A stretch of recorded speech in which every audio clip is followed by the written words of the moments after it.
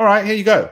This is the aggregate of the S&P, okay, and all the guru buys. Darker the green, the more of them have impactful purchases this year, since March, since COVID.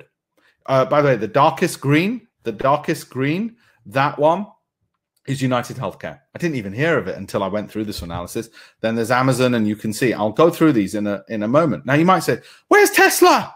Not on there. Where's American Airlines? These idiots, what do they know? They've got trillions under management, and they missed the doubling in price of American Airlines. I know they're idiots, aren't they? With their trillions. I'm sure they're offended.